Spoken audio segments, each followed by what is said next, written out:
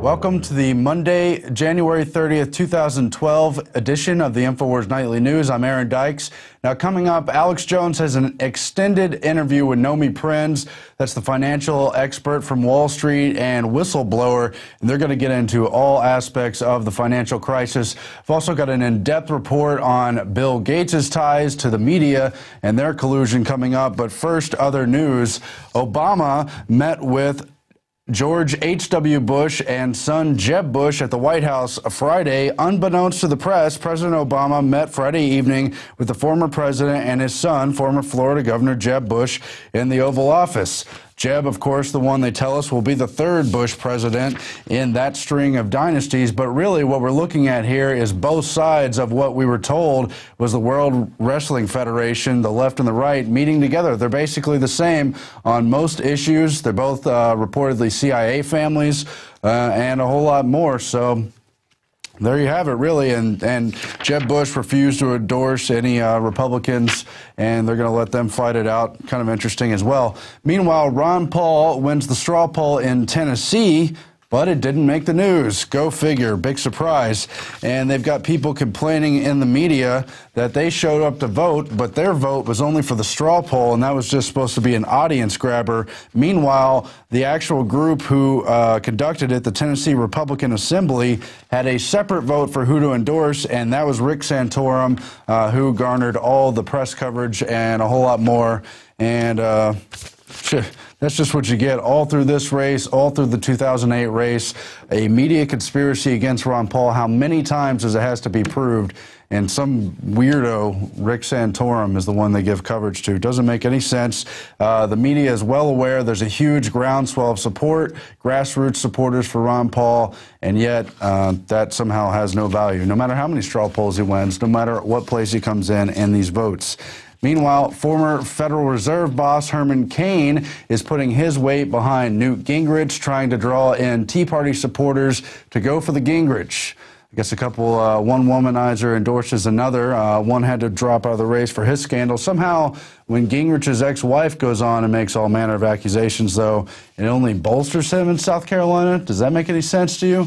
I don't know. But the Republican hijacked Tea Party, insert trademark here, is still referred to as libertarian, even though it shills for a former Federal Reserve boss and now a globalist stooge named Newt Gingrich. In late 2010, as establishment insiders continued their transformative voodoo on the movement, 87% of Tea Party organizers said they were dissatisfied with mainstream Republican Party leaders like Gingrich, who's pledged fealty to the neocon wing of the party while supporting carbon taxes and much of the rest of the globalist agenda. Yet they're going to get the anti-government Tea Partiers to rally around just such a candidate. Yet a third aircraft is coming to the Iran area. U.S. Navy is deploying a third aircraft carrier to the Persian Gulf and really just continuing to saber for war. They're beating the drums of war, as Henry Kissinger said. And if you can't hear it, I agree, you're deaf, because their propaganda on this thing is just over the top. Zero Hedge has the report of how yet another aircraft carrier may provocateurs into the war with Iran that we all know could be coming and we hope isn't. There's an interesting clip speculating on the USS Enterprise because it's been decommissioned, it's on its last run, it's out in the area, and could it be used for a false flag? You know, when the attack on Pearl Harbor happened, all the new ships were removed from the area, and FDR and his advisors, all those skull and bones people skulking around, they put in the old carrier and other old vehicles to take the hit. And there's the whole history with the USS Liberty being attacked, Israel's role in provocateuring that, trying to blame it on Egypt, stoke a wider war there. You've got the whole deception with the Gulf of Tonkin and a whole lot more. Let's play that clip now. With the collapse of the oil embargo to force Iran into a confrontation over the Straits of Hormuz, the US and Israel are looking for another way to get the long-sought war with Iran started, and more to the point, need to make it look like Iran is starting hostilities in order to make it politically and more difficult for Russia and China to support Iran. Now, recall that Israel has a past history of attacking US warships and framing others to trick the US into attacks on Israel's enemies, with the Israeli attack on the USS Liberty, initially blamed on Egypt, as the most well-known example. So here we have the USS Enterprise, the oldest carrier in the fleet, on her last legs, scheduled to be decommissioned next year. Her name is well known in part because of the Star Trek TV series. Decommissioning a nuclear aircraft carrier is a very expensive process. And that's a great clip speculating on what type of false flag they might use to start another war. We know they are looking at those options because we have the Brookings Institute policy paper, Which Path to Persia, where they discuss everything from another Velvet Revolution to a staged false flag attack to sanctions to airstrikes and a whole lot more. So that really is the real question. How will they start the war with Iran and when? Meanwhile, New Jersey Assembly aims to ban all handgun ammo and some rifle ammo. That's a story I wrote over the weekend after Alex tipped me off to AMOLAND's reports and the NRA's reports. The language seemingly targets the already prohibited armor-piercing ammunition, but would encompass any ammo that is deemed to, quote, pose a threat to the safety and well-being of law enforcement. AMOLAND is reporting that the common hunting, target, and self-defense ammunition would be subject to ban, along with BBs, air gun pellets, and non-metallic ammunition like plastic airsoft pellets. And it is an end run around the Constitution. You know, New Jersey is de facto in the metro area of New York City, and you've got those big city areas, New York, Chicago, and others, who are in essence a Constitution-free zone by default because of their gun bans in that area. You've got a prominent New Jersey mayor for Newark, that's Cory Booker, and he's been offering the rewards for illegal guns, $1,000 cash rewards. He's part of the nationwide Mayors Against Gun Coalition, Mayors Against Illegal Guns Coalition, I believe it's called. Yeah, and you've got all kinds of other things going on to try to demonize guns and restrict gun-related, firearm-related things when they cannot get an all-out gun ban. There's even renewed support as Gabrielle Giffords is stepping down a year or so after her attempted assassination to now pass those bans that Congresswoman Carolyn McCarthy wanted on high-caliber ammunition clips. You've got the Brady Center meeting with President Obama where he vowed to sneak attack the Second Amendment, go after it, quote, under the radar. Was that involved with the whole Fast and Furious thing? We don't know, but just crazy attempts to outlaw ammunition there in New Jersey. And you see that back in 2008, a sister committee in New Jersey, the Judiciary Committee, also tried to pass a sweeping gun legislation ban. It came out of committee. I don't believe it's passed into law. Now, also at the federal level, you've got drive-by scanning. Officials expand use and dose of radiation for security screening. U.S. law enforcement agencies are exposing people to radiation in more settings and in increasing doses to screen for explosive weapons and drugs. In addition to the controversial airport scanners now deployed for routine screening, various X-ray devices have proliferated at the border, in prisons, and on the streets of New York. Now, we've reported on all this, but they're saying this is now even pushing the boundaries of acceptable X-raying because of all the covert X-raying going on. Why are they doing it? We know it's dangerous. They've done the studies, and that is exactly why Senator Susan Collins, who's on the Homeland Security Committee, is introducing a bill that would require a new health study of the X-ray body scanners. Now, I don't know if that's political tooling around because they promise studies and then refuse to do them and then, you know, not really fulfill their obligations on studying them. And it's a real danger to the workers. And they've had a study as old as 1998 showing that the kind of radiating machines they use at airports could be causing up to 100 deaths per year. You've got that airport workers union in Boston where a lot of people came down with cancer. And of course it's going to be affecting people, but still they insist it's there for our safety. The TSA has never caught one terrorist. They may have stood down while various other government agencies helped get patsies and other false flag elements onto the planes, but they never stopped anyone.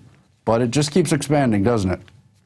Now, I wanted to get into the whole Bill Gates report, but that's part of the larger eugenics paradigm. I've studied it in depth. I did another article over the weekend from The Onion, the humor paper, that's so funny you'll laugh. you'll cry, and now you'll die, because they say in this satirical article that at least 2 billion people must die to save the planet.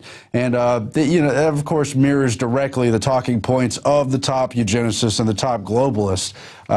Just some of the quotes from there, saying there's no way around it at this point. A coalition of scientists announced Thursday that 1/3 of the world population must die to prevent wide-scale depletion of the planet's resources, and humankind needs to figure out immediately how it wants to go out about killing off more than 2 billion members of the species. That's in the Onion article. Scientists look, 1/3 of the human race has to die for civilization to be sustainable. So how do we want to do it? And it's all supposed to be funny and desensitize you to the real agendas going on that you may or may not have heard about in the alternative press.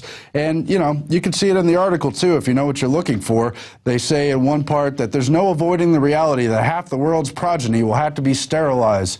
That's the humor from the Onion article. You know, that parallels stuff like Dr. Eric Pianka's speech, where he said, according to the transcript, in 2006, we need to sterilize everybody on the earth, the audience reportedly laughed, and make the antidote freely available to anyone who's willing to work for it. He even talks about estrogen, plastic mimickers, estrogen mimickers. They also talk about in the Onion article poisoning the world's water supply. You know, that thing John P. Holdren, the White House science advisor, wrote about in the 70s with the other eugenicist, Paul Ehrlich, where they talked about putting steroids in the water. There's also the Planned Parenthood secret memo where the vice president said, among other means to bring down the fertility, they should put a sterilant in the drinking water. And there's just so much more going on, and they make it trendy and funny seeming that, quote, a ton of Africans have to die, and that, quote, all of India will have to be wiped out. Well, it's not funny. It's about as funny as Nazis shooting Jews at the edge of the pit. Why don't the Onion do jokes on that? You know, it really just is an overall sidetrack thing from the real stuff going on, and you see that with the whole deal with Bill Gates. Bill Gates, of course, you've seen him in the clips saying that we need to bring down the population and vaccines are going to help us do it. In fact, I think we have that clip now. So let's look at each one of these and see how we can get this down to zero. Probably one of these numbers is going to have to get pretty near to zero. That's back from high school algebra. But let's take a look. First, we've got population. The world today has 6.8 billion people. That's headed up to about 9 billion. Now, if we do a really great job on new vaccines, health care, reproductive health services, we could lower that by perhaps 10 or 15%. And you notice the audience laughing there, too, how funny it is to use vaccines to lower the population, all this carbon tax nonsense about global warming. Now, Bill Gates is not just the genius inventor who came up with Microsoft or the personal computer.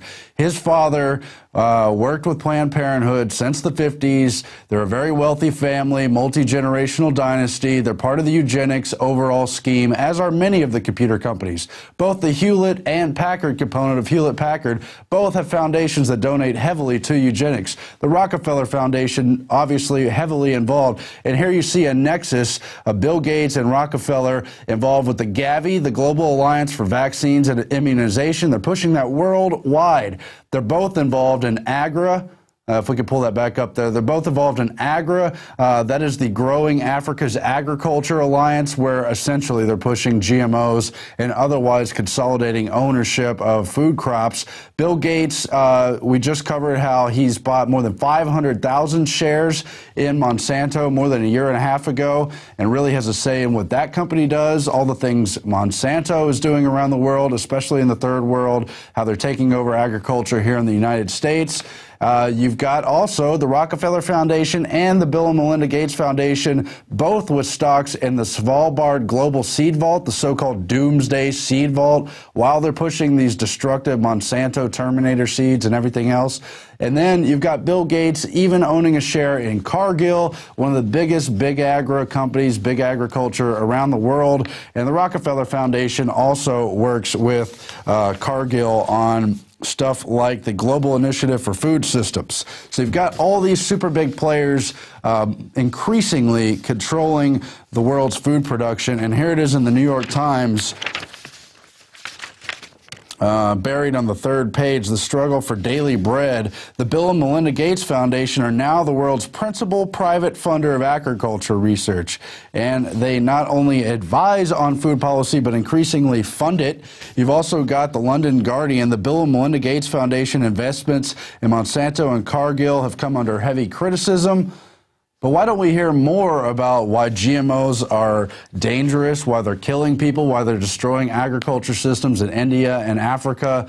Is there a media conspiracy going on? That's something we wanted to explore here because you've got Bill Gates with a relationship with ABC News.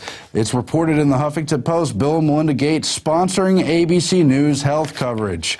It's also reported in the New York Times. The Gates Foundation backs the ABC News project. The Gates Foundation supplying $1.5 million and ABC's matching $4.5 million to travel the world and report on various health crises and suggest solutions, no doubt suggested in turn from the Gates Foundation and their worldwide medical complex. Now, they say, of course, there's no conflict of interest, and they're only paying for, you know, things like dinners and organizations and plane trips, but it really is influence. I mean, why do lobbyists take out politicians to dinner? I think we know the reason why. And so you've got stuff that we covered on Friday, like the ABC News article, Bill Gates using his money to save lives, fixing U.S. schools, reflecting on Steve Jobs, and it gets all into how he's going to save Africa and how you should be concerned about Africans and how their lives are so valuable, and that's why he's going to fund GMO crops for Africa, essentially forcing on them. And then buried at the very bottom of the article is the disclosure that the Bill and Gates Foundation supported in part ABC's news initiative, Be the Change, Save a Life.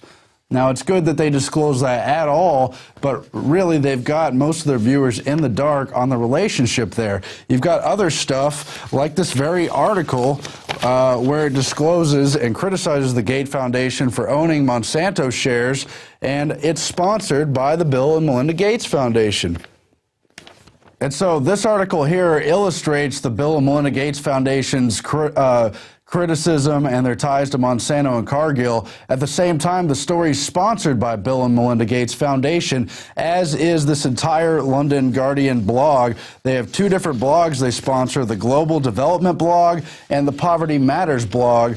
And while they talk about things like the fact that food prices are going up and that there's food crises compromising the fight against world hunger, and they disclose the fact that the Bill and Melinda Gates Foundation are sponsoring these stories, the stories themselves do not get into the substance behind the facts of the way that mechanism works with the world's food industry. It's severe and significant and has very deep stuff. Even where they criticize them, they don't necessarily get into all the meat and potatoes, and by sponsoring the blog, they kind of have an editorial control, even though, of course, they tell us that, you know, it doesn't affect the editorial control, and it doesn't really matter that they're funding their blog with millions of dollars each year. But it's not just the London Guardian and ABC News. It's many, many, many other organizations. And I have another graphic here of the media-related grants from the Bill and Melinda Gates Foundation, as reported by the Seattle Times last year. There's at least 45 here. Many of them have multiple grants. Some of the big ones include BBC World News, All Africa, Columbia University, Johns Hopkins, National Public Radio, NPR is funded by the Bill and Melinda Gates Foundation. They have various medical paper writing organizations, lots of academic stuff, several organizations where they train members of the press and lead the press foundations, other universities, the Aspen Institute, the World Health Organization. All of these are just grants they've given on media-related stuff, and the ABC and London Guardian's not even on this list, so we know there's going to be others that aren't here. Just to highlight the example of All Africa and BBC, All Africa is a pretty big website. I think it's probably the biggest consortium English language website covering Africa news. And you tell me, are they critical of what the Bill and Melinda Gates Foundation, the Rockefeller Foundation, and the Agra Alliance are doing in Africa to the farmers through this GMO partnership?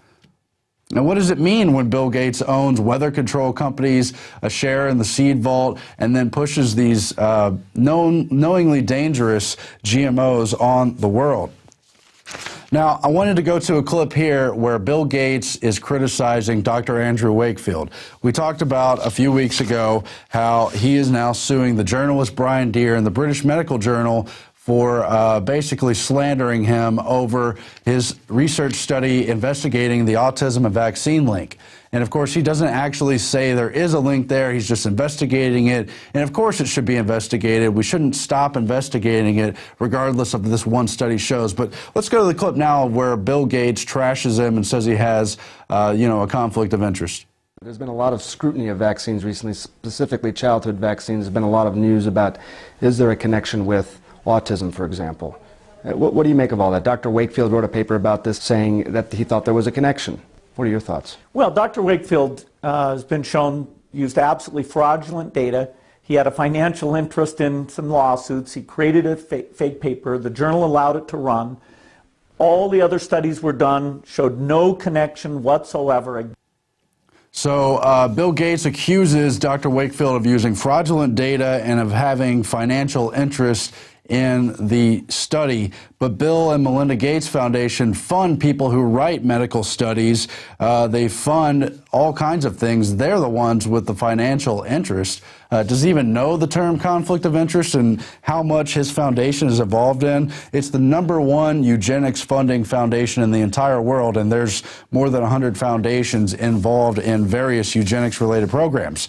Now, meanwhile, the journalist who Dr. Wakefield is suing, who smeared his name, has ties to the British Medical Journal. And the Age of Autism blog says, should Science Betrayed BBC producer have disclosed his conflict of interest? They recycled the allegations of Brian Deer in the British Medical Journal against Andrew Wakefield, and one of the producers of the show, and Alexandra Feacham, is the daughter of the leading professional beneficiary of the Bill and Melinda Gates Foundation, Sir Richard Feacham.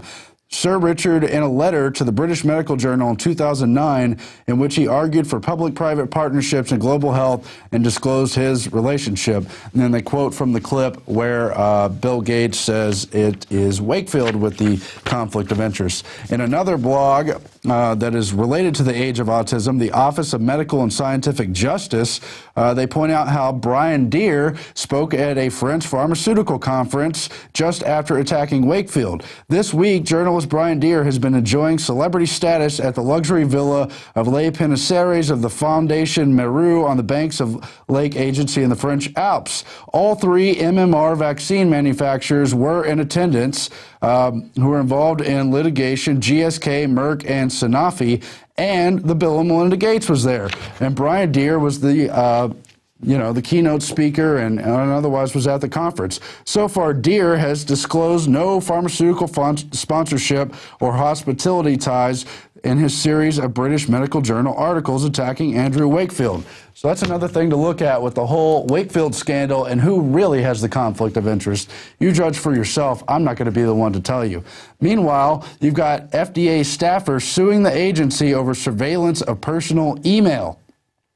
Now, it alleges that, in this article from the Washington Post, that several employees of the Food and Drug Administration had tried to warn Congress the agency was approving medical devices they believed pose unacceptable risk to patients, government documents show.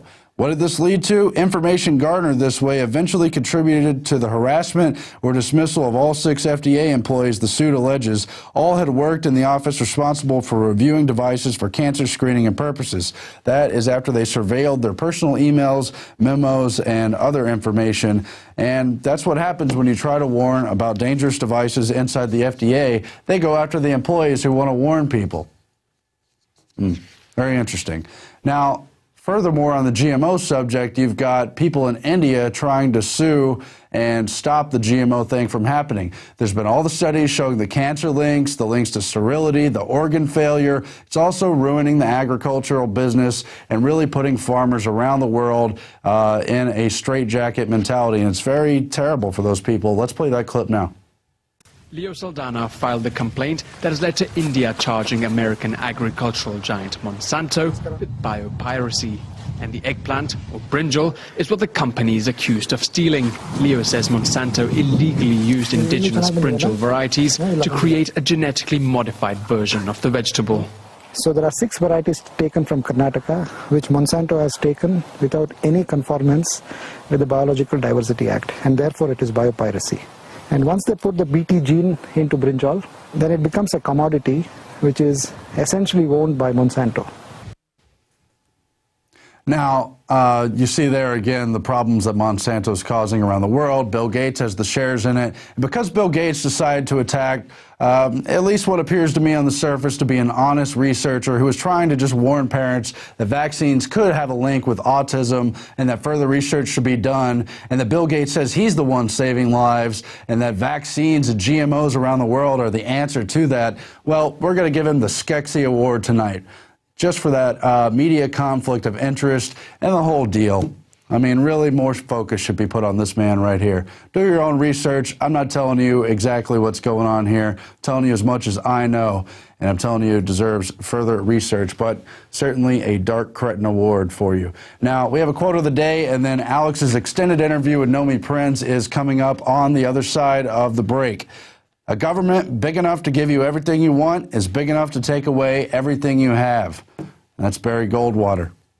And he also warned about the Trilateral Commission and the whole globalist agenda, so check out his work as well. Stay tuned.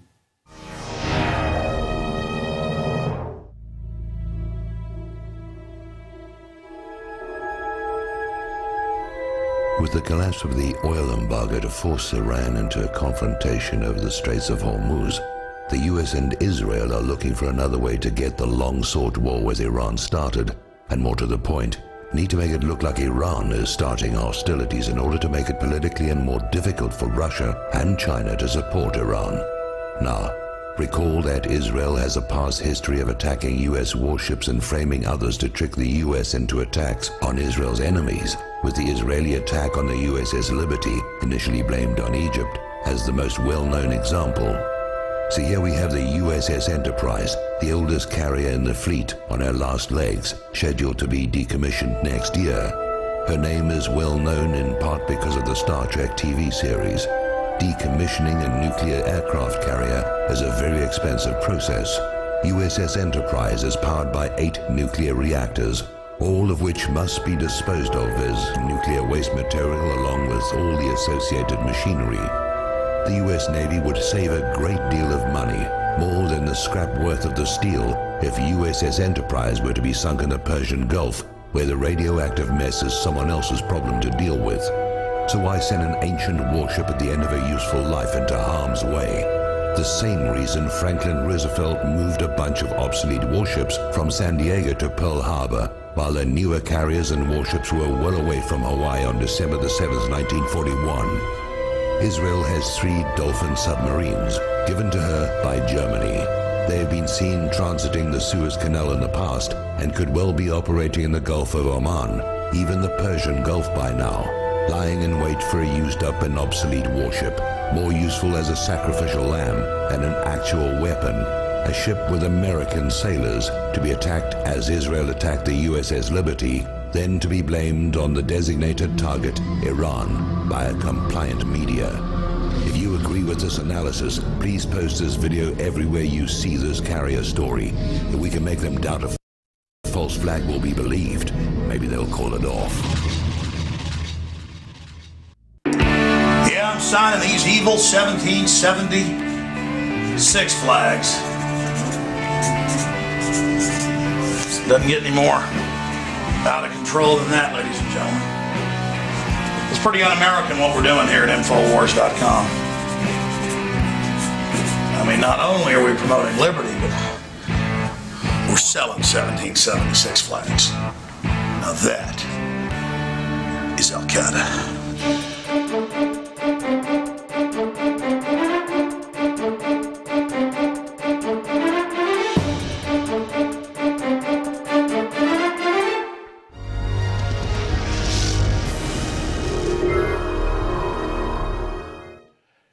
Welcome back. It is Monday, January 30th, 2012, and I'm doing the interview section of Infowars Nightly News tonight. I want to thank Aaron Dykes for the great job he did preceding me here this evening. And continuing with financial news, then we're going to our financial news expert, Nomi Prins. Here's the New York Post. The Associated Press is also reporting this. MF Global client money feared gone. We've been hearing for 2 months that, well, they're going to find it. Of course, we know where it went, J.P. Morgan and others over in London. But now, after stringing folks along, they're saying, well, now it's just feared gone. And, of course, Corzine a month ago got caught lying in Congress, saying that he didn't know where the money went and didn't give the order. And then the head of the Chicago Mercantile Exchange came out and said, no, we were in conversations that day. He gave the order.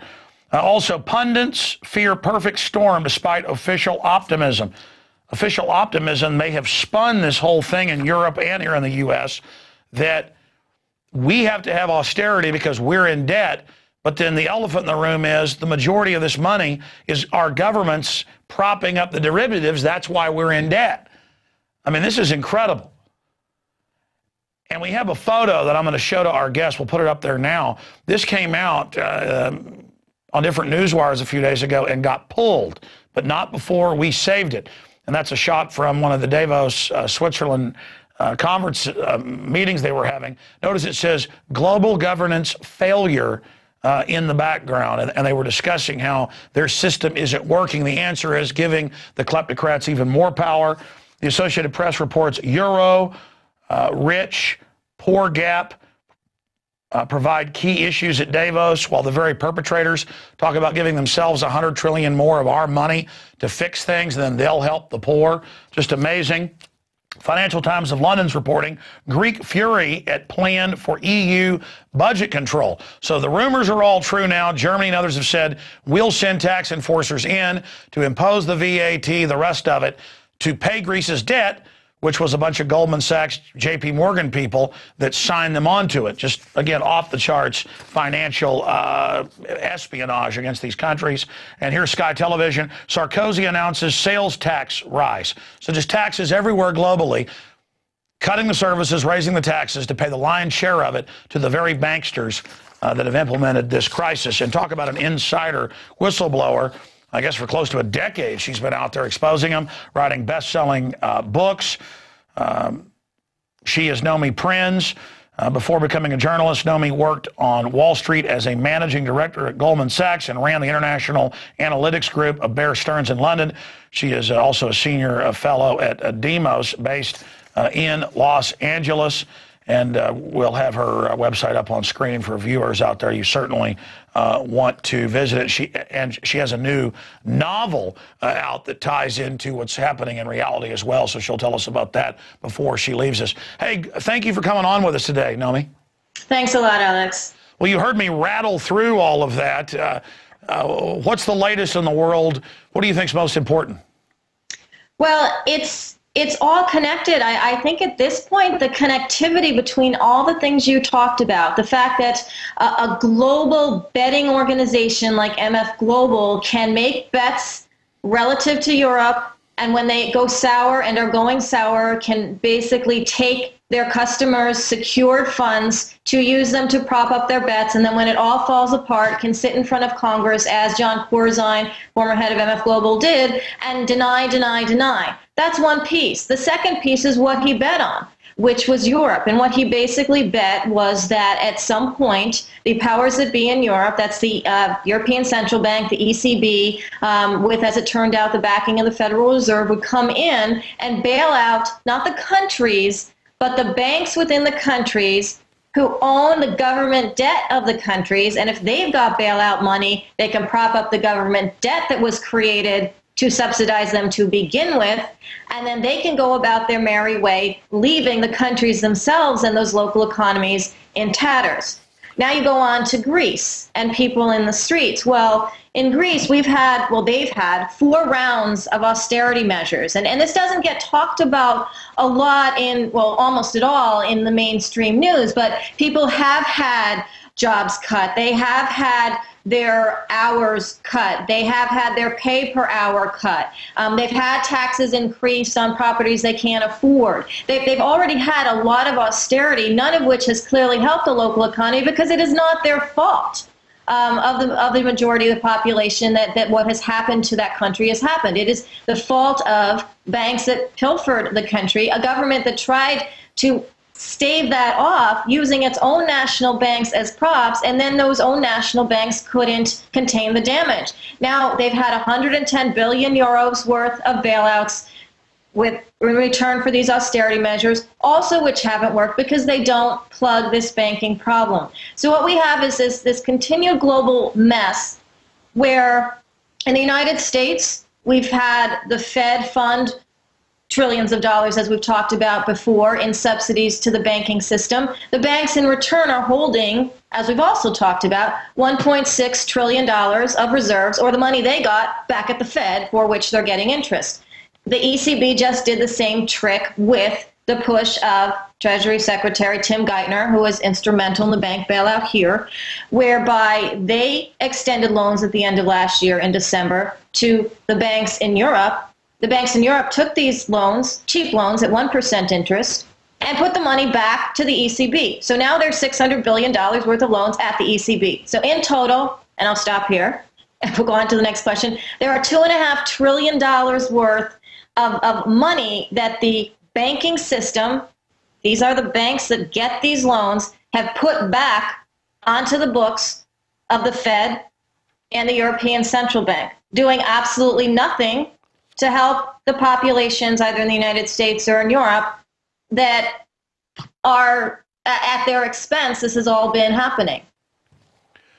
Well, looking at an example of this here in the United States, we're seeing what they call financial martial law in Michigan. That's what the governor and others, as you know, have called it, where they're coming into cities and saying, you don't get to vote, and we're disbanding your city council, and we're going to hire a corporate company to manage everything and raise rates on people, even though the money has been stolen out the back door, even though global offshoring has destroyed the city. And then I saw another example of one of the biggest towns in Rhode Island, where, in their own words, democracy has been suspended. They're getting rid of the city council. A private corporation is now taking control of the town. This is what we see with all these other states. We're now hearing that not just counties and cities, but states going bankrupt. We're now hearing about hundreds of Greek islands that are owned by the people. They're national parks that are also very valuable, being sold, and in some cases transferred as collateral, the London Guardian reported, to hedge fund managers who sold them the garbage to begin with and made money on the upside of the bubble, and then on the downside, they get the islands. I mean, it's just incredible. This is like we're a bank robber. The cops show up and give them an award and say, we're going to make you the head of bank security. They take the lack of knowledge the public has about finance, and they use the corporate bought and paid for media, in some cases, that's gotten government bailout money. And it is just a absolute criminal's paradise. I mean, you wrote about this 6, 7, 8 years ago in 2004, other people's money, the corporate mugging of America. I mean, how bad is this going to get? I mean, I'm basically, in my long-winded question and statement, this austerity that we've seen in the third world, now in Europe, it's now coming here. And we see along with it the internet censorship, the NDAA, everything that goes with it. It's classical tyranny. Yeah, and again, it's all connected, as you've just pointed out.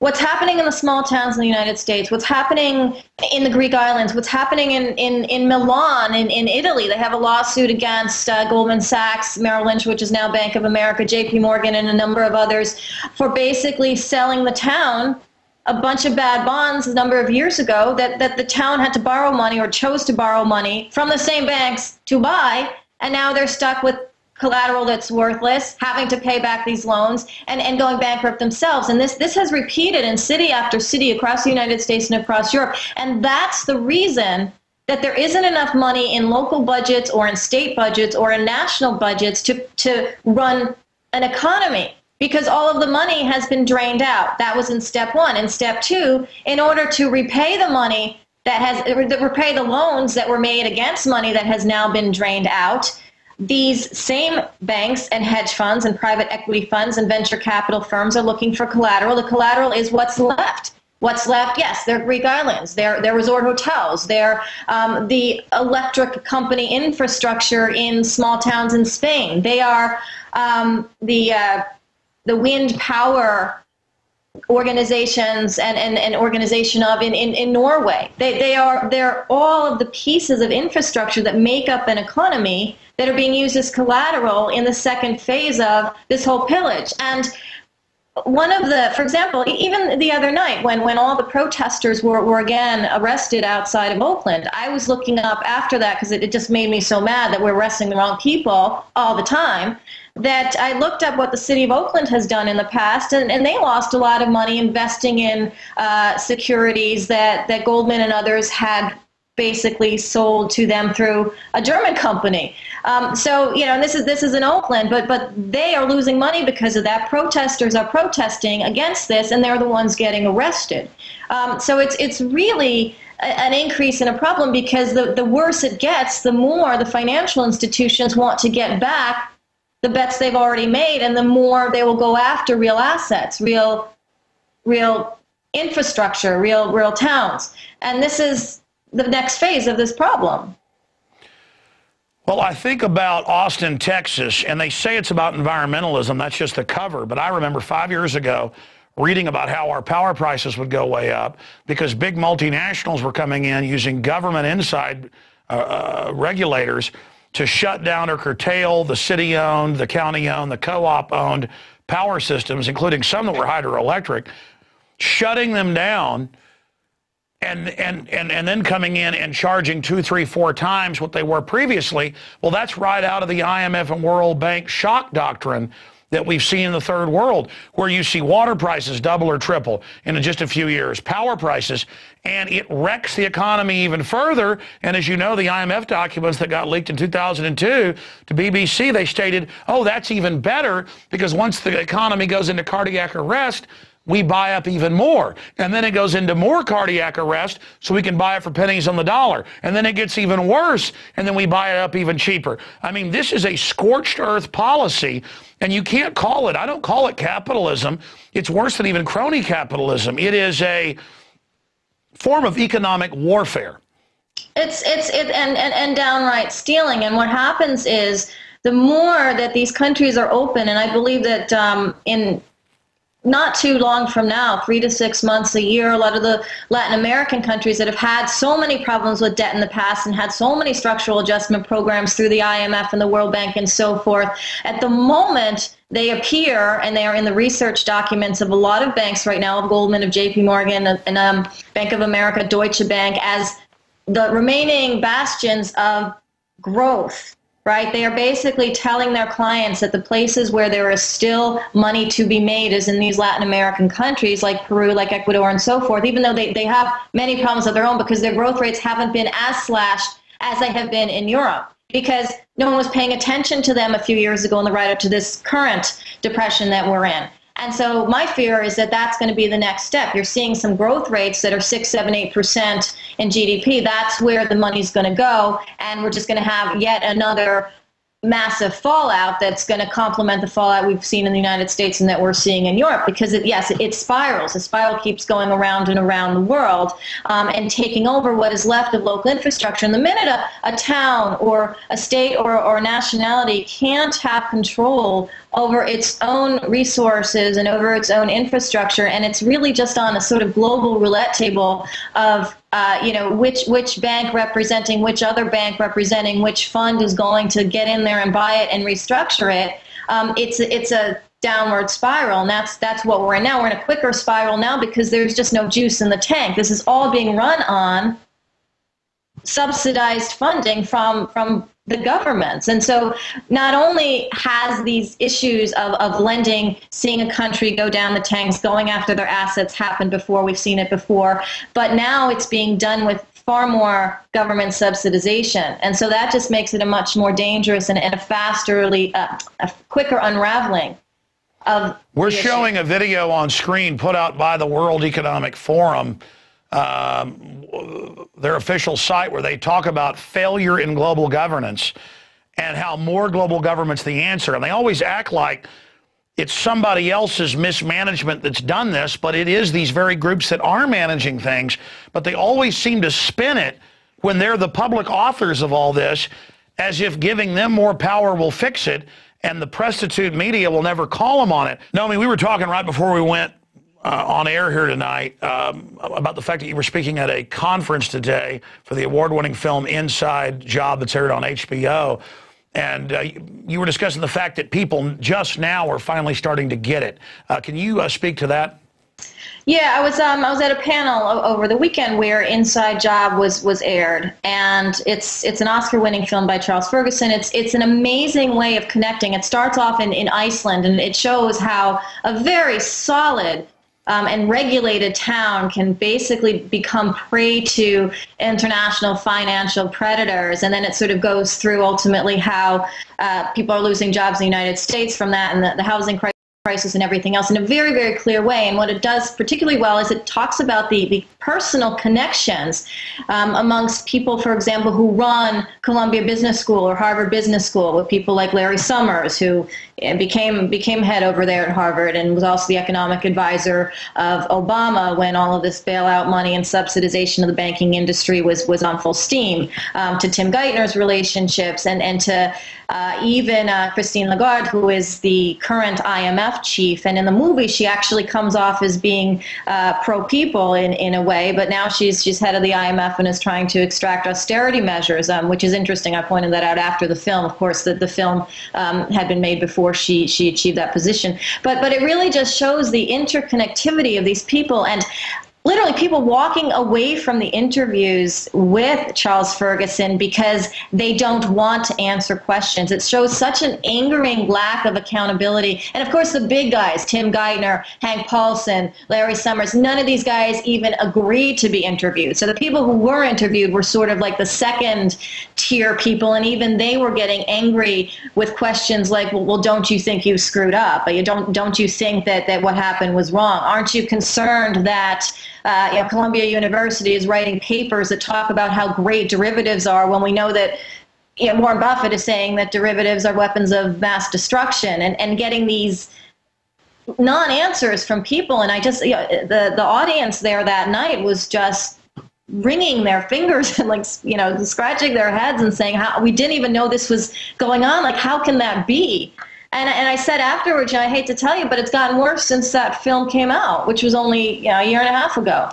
Since it came out, derivatives, for example, are 20% more in the world than they were a year and a half ago. 20% more. That's not just 20%. That is over $100 trillion more of derivative exposure. The top 4 banks in this country controlled 95% of the derivative exposure of this country, up 20%. So nothing has changed. It's only gotten worse. And people in the audience were just literally like, we had no idea. There were reporters in there that didn't even know the 20% number. They were like, you're kidding me. Like we just heard Obama say that all this stuff is contained. And I said, well, for what that's worth. Let me ask you this question, Nomi, and people can find out more on your website, nomiprins.com, about all your books and the research and the whistleblowing that you've done from the inside in the last decade or so. I mean, you saw this coming a long, long way away, and I want to briefly talk about what woke you up. But I have noticed a different tone from the Davos crowd. I mean, last year they're like, we need $100 trillion more to save you. This year, they're saying failure of global governance. George Soros is saying this is the most dangerous time in the world he's ever seen. Catastrophe. They seem really freaked out now. So they're starting to get the fact that the world is awakening to them. Hillary Clinton has said they're losing the info war. The public's awake. Zbigniew Brzezinski said the same thing. I mean, I'm not hyping it when I say I talk to the public. I do a lot of radio interviews myself, TV and stuff. I've never seen people waking up like they are now. So what do you think we'll see a year from now at the next Davos? How is the world going to change now? And how do you see the establishment trying to curtail this awakening? Because I see it as them hitting the tap out button or the panic switch when they start admitting they want internet censorship. Yeah, well, that's very scary. It's internet, it's Twitter, it's that becomes a much scarier way of suppressing information. I think a year from now, I think leading up to a year from now, I think we're going to see more of what we have been seeing all along, but increasing so in Greece. I think we're going to see more people vocally and physically in streets and sharing information with each other. One thing I said the other night when someone in the audience said, well, okay, this is all great in theory. You're saying we shouldn't have derivatives, we should have this, we should have that, but what do we really do? And I'm like, well, what you can do is what some people are doing. First of all, you can be here. And second of all, you can tell people what you're hearing. You can listen to sources of information. You can choose what sources you wish to agree with or that you believe or that you're connected to. But you have to, it's kind of incumbent about on all of the world's population to continue to spread the message out. And I think with the internet, while we still have it, it's a way to get that information out quickly. Look, it's technology that has increased this degradation of the world economy because it's made trading and derivatives and flowing capital throughout the world so much quicker than ever before, and it will continue to be even more quicker. And it's the banks themselves that really own the exchanges and own the technology platforms for trading. So all of that has manifested in a faster devolution of the global economy. And I think we need to be equally vigilant of that. And I think the more people that know, the more people will know. And I think that we can accelerate that. You've been talking about it for years. When I wrote Other People's Money and said that credit derivatives, which at the time were like, a $500 billion market, and now they're a $16 trillion market, part of the larger $700 trillion total derivatives market. I said these things are going to be a problem. They're completely vacant of transparency and support, and they're not safe, and nobody listened. I think now at least we're talking about it, which is important. I don't think the people in Davos truly understand finance. I really, really don't. I think they're scared. I think they're realizing that bailing out bank after bank after bank with all of these trillions of dollars isn't helping economies, but they're still in this mode where they're like paralyzed. They don't know what else to do, so they're still pointing to austerity, and that's what's making populations so much more enraged because they know there's nothing more to squeeze from us. That's really the issue, and that's when things come to a head. And people who make these decisions in Davos, they see that, they are afraid of that. I don't know, well, I know they have not yet made the leap to understanding what really needs to be done and slapping back these financial institutions as opposed to funding them. But I think at least they see that what they're doing isn't working and that people are noticing, and that's positive. That can only hopefully spread at this point. Well, every time I research an issue, it always goes back to a handful of brokerage firms and big investment banks. And they have unlimited Ponzi scheme money out of derivatives and the rest of it to where, yeah, they can basically play God, and they're incredibly hubris filled. I mean, you worked around these people at the highest levels. You got Corzine making 40-to-1 bets. I mean, it really shows that they think they're in control, but they're not in control of themselves, and they're so good at consolidating power that I don't see them getting away with this. I mean, what do you see in your crystal ball? Well, I think they definitely feel invincible, and they have been invincible. They've been proven to be invincible. Even a John Corzine, who's crashed a company, stolen people's money, can sit there and lie in front of Congress and doesn't feel he's going to be touched, and may not be touched. But the problem is that there's going to be a point at which there simply isn't enough money to plug into this hole. And what the bankers are doing, certainly the larger ones like Jamie Dimon and so forth, he's trying to contain the problems. He's saying, yeah, Greece may default. I get it. Greece is its own problem. We don't have that much exposure to Greece. Yeah, that's okay. And he's trying to really segment pieces of this problem off and act like they're not part of a larger set of risks that his bank and other banks perpetuate.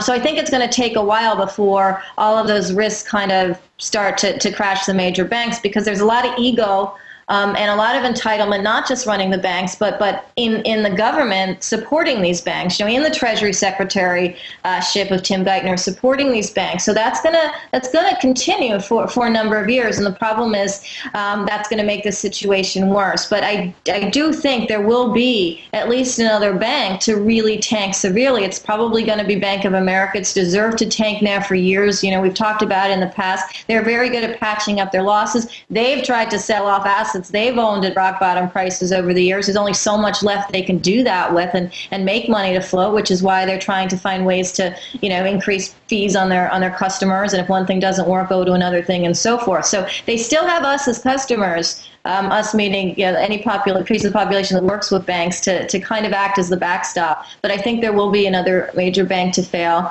And I think that this derivatives problem is going to only get bigger. I believe, though, it's going to go through China, go through Latin America before it's like a massive explosion. I think all of this is kind of a slow burn. It's like that little, I don't know what it's called, but the spark plug or something that's attached to the bomb, and you see it, it's sort of burning until it gets there. And I kind of think we're in that burning state.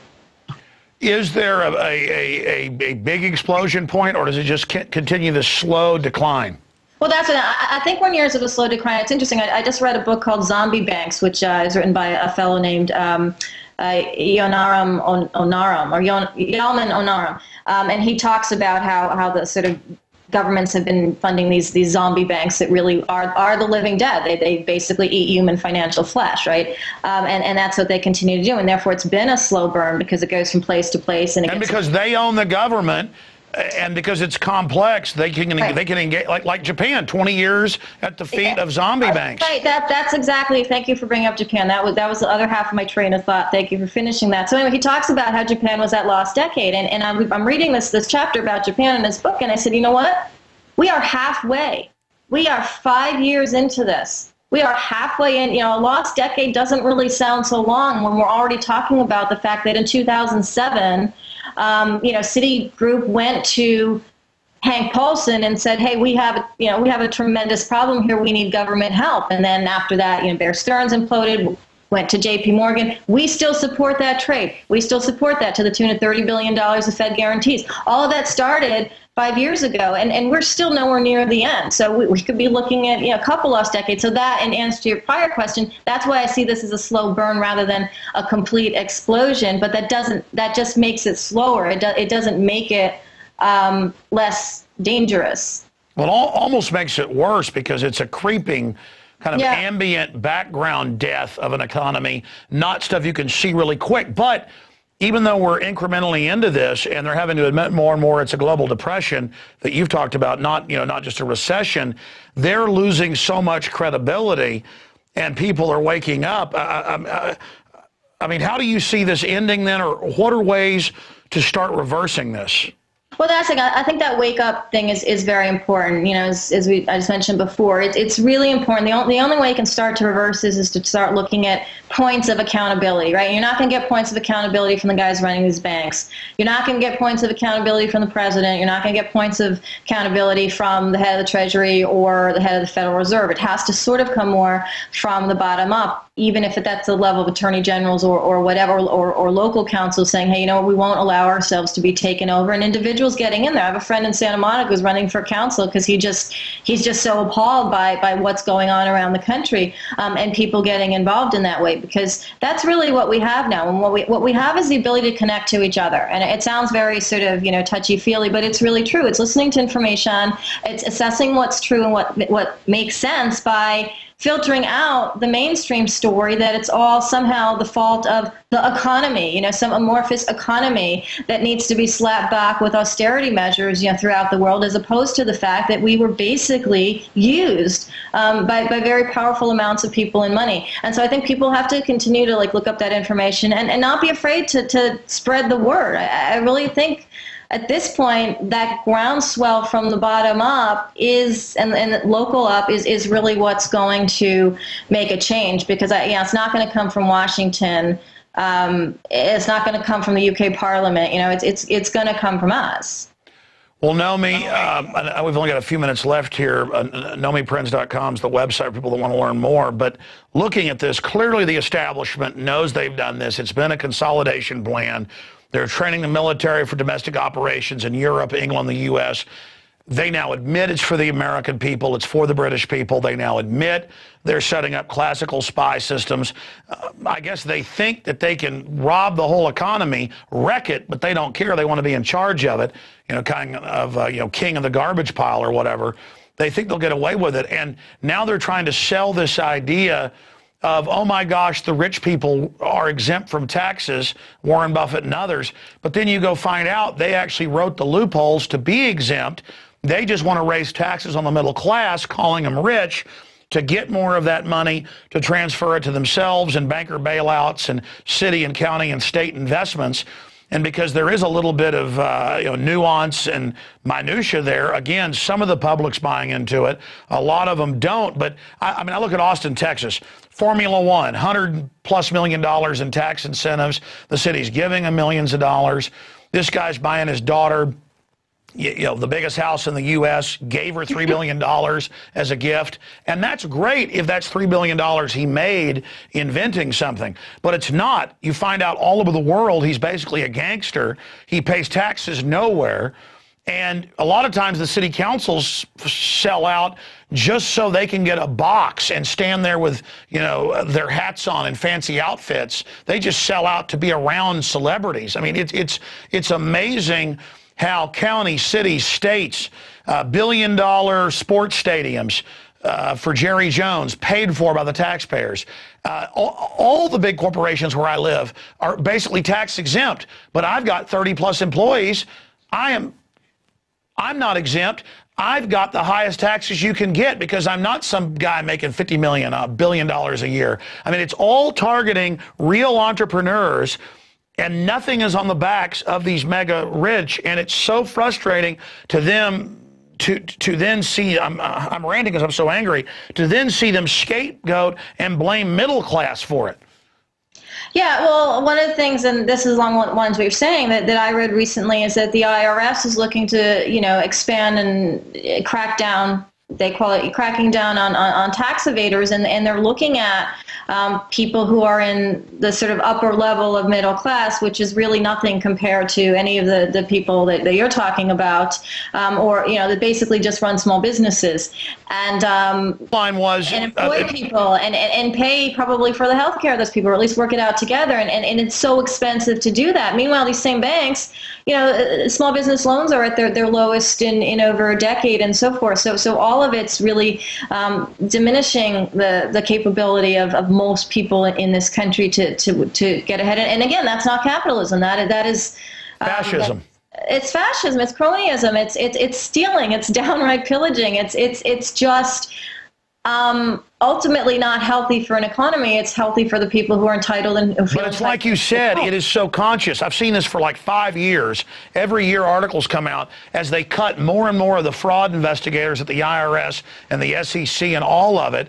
Then you find out the head of these groups are run by Corzine's former deputies. Right. And they've cut almost all of the corporate crime investigators and people investigating billionaires and even millionaires. And I actually saw headlines last year where they've put the majority of them actually on blue-collar people. They're not even going after the nouveau riche or somebody making $500,000 a year now. They're now even rotating it down to people that don't even hardly pay any taxes. Yes. Literally, so there's no enforcement on the ruling class. I mean, this is conscious government by criminals. What do you call it, a kleptocracy?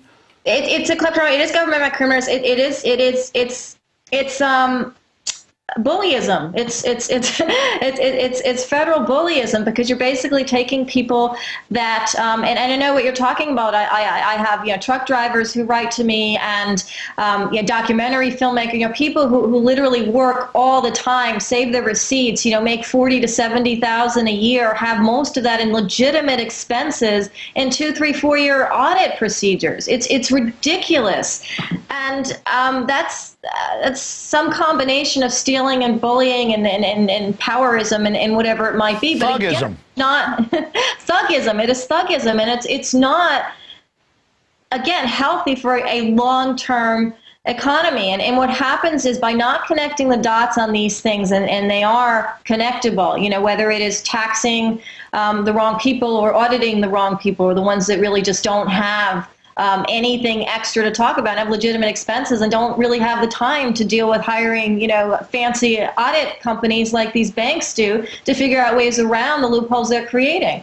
to get to the next set of loopholes they can create. And that combines with banks being funded by governments with whether it's cheap loans or subsidies to accumulate more banks, whether it's private equity or investment company CEOs like John Corzine getting a free pass on taking money from his customers, whether it's not really having any regulation on these institutions and saying at a State of the Union address, as Obama did last week, that somehow this problem is curtailed, that regulators used to not be good at their jobs. I'm paraphrasing, but now they are. All of this is part of the bigger problem, and the bigger problem is that there is this powerful group of people that run things that extract money unfairly, criminally. And who are above the law. And that's what's creepy, is that they're truly above the law. I mean, Corzine lied to Congress, and so the arrogance, the bravado, whatever you want to call it, is now going supernova. It is a meltdown, and I guess they say pride goeth before a fall. In closing, thank you so much for joining us here, at the end of the first month of 2012. Tell us about your new novel.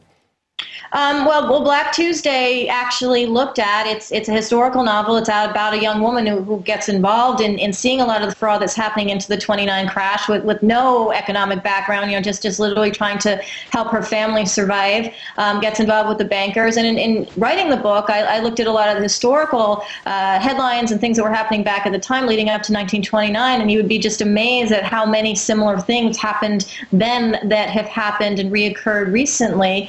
So there's a lot of interesting characters that are based on or that are the real bankers at the time, but really it shows, the book's really about a woman who finds herself in the middle of it all and finds herself having to fight back, and the struggle in doing that. So it was a book close to my heart. I hope people like it. It's a way of looking at history without being bombarded with just the facts and sort of getting swept into the story, but seeing the parallels as well at the same time. Well, it's a great book, and it's also a great idea. You've written a bunch of nonfiction books to then write a historical novel, because, as you know, sometimes artists, researchers, journalists can tell a story even better in a quasi-fiction, and people will listen to it. I use movie analogies a lot on the radio, because that's something that I found people can really click with and understand.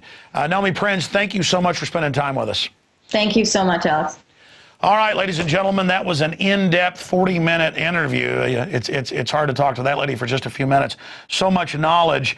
And we're all in this together. These tyrants think they can shut down our free speech. They think they can play us off against each other. They think they can use the complexity of finance to expose their fraud.